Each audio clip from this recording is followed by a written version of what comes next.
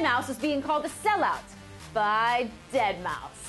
In a recent interview with CBC Radio, the EDM artist admitted that he absolutely sold out when he made a dubstep track. He claims he's not even a fan of dubstep and that he just did it for the popularity factor and to emulate other artists like Crissle.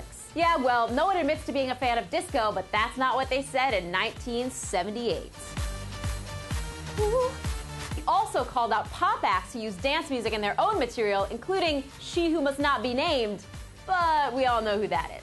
Oh, you didn't? Spoiler alert! It's Madonna. Now, Deadmau5 has a history of being outspoken. Just last month, he called DJs button pushers who just press play during gigs.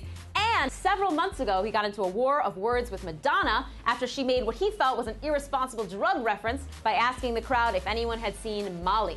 It's a slang term for the drug MDMA. Shh, shh. Why don't you just take all that money you earn from selling out and hire yourself a private wambulance? I'm so rich. What do you think? Is Deadmau5 really apologizing? Or is this just a humble brag? Let us know in the comments below.